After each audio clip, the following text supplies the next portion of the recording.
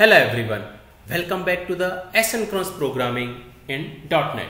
In this video, we will discuss about the asynchronous programming pattern in .NET.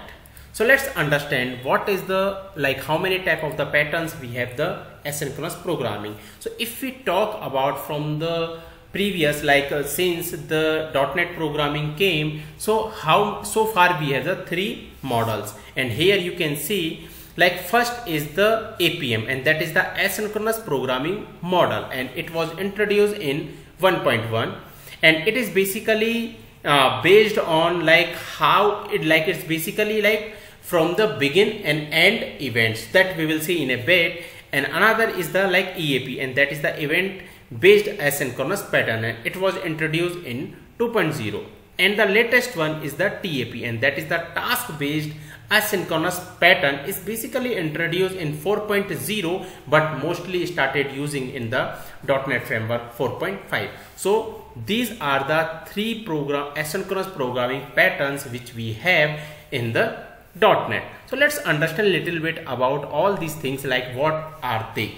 So asynchronous programming model, or we can say the APM, is basically uses the IAsyncResult design pattern. And what is the meaning of that? It's basically when we implement the asynchronous programming model, it is implemented as two methods, name, BeginOperationName and the EndOperationName. So basically it is based on two methods, those methods is basically existing method, and those are basically first is the begin operation method and another is the end operation method. And in the next video we will see what all are the methods name we have, and it's basically that begin and end the asynchronous operation name respectively. So in a bit we will clear it what is the asynchronous programming model and how we used to do in the .NET previously.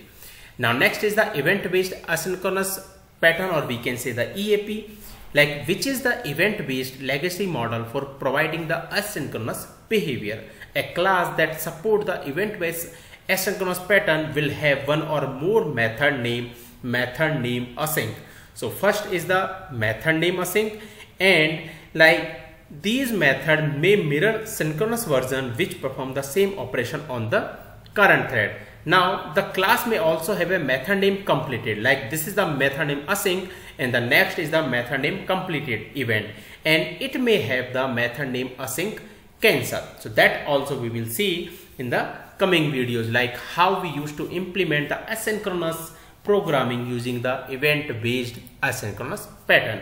And now the next is the latest one is the task-based asynchronous pattern. And generally now if we are doing a new programming, we should use this pattern, and that is the TAP. In the .NET, the task-based asynchronous pattern is the recommended asynchronous design pattern for new development. It is based on the task and task T result type, and which is sit inside the system.threading.task namespace, which are used to represent the asynchronous operation. So we will discuss more on the task based patterns as well, how we create asynchronous programming using this TAP. So that's it for this video. If you have any question and doubt, please comment. Thank you.